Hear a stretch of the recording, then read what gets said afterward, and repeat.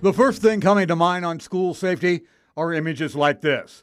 But it's more than that. It's also about bullying, isolation, despair, suicide. Mark Stringer's the Missouri Mental Health Director, on hand when Governor Parson signed the task force order.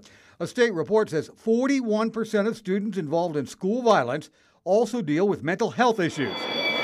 At Winnetonka High in the North Kansas City District, banks of monitors from surveillance cameras cover the command center walls, watching for the obvious. District Safety Director Rob McLeese says they also have trained teams at schools looking out for mental health issues, and it's not as touchy as you might think. We haven't found that to be the case. Actually, when they communicate with parents, the parents are glad. A lot of times they're not sure where to turn. He says Winnetonka teachers and students drill for emergencies. We actually tie the tables to the doors and we go through the actual training, and we have deputies knocking on the doors, and it's like really real life. They bring a sense of comfort, a sense of relief to people, and they just really it just makes us feel safer. And the governor says his task force won't find a one-size-fits-all answer since they don't exist. As the state of Missouri begins a statewide look at school safety.